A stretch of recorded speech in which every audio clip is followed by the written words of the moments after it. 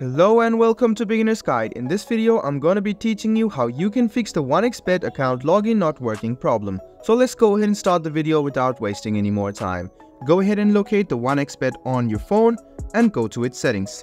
After you go to its settings, you can scroll all the way down and find storage. Go ahead and tap on storage and you can see the data and cache has been gathered. Now go ahead and click on clear cache and also try deleting the data. So go ahead and click on clear data, click on delete and go back. Now go ahead and try opening the app and now you can log into your account. If there is the problem being shown that your account is still not being able to log in even though you have written down the correct login credentials, what I suggest you to do is go back to 1xBet, go to its settings and force stop the app.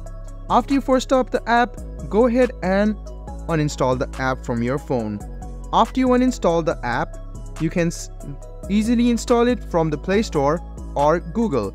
So go ahead and uninstall the app from your phone and reinstall it. And this way, your problem of your 1xBet account login not working might be fixed. I hope this video was helpful for you. If you still have any kind of confusion, please do mention us on the comment section down below. Like the video, subscribe to the channel and do hit the bell button for more.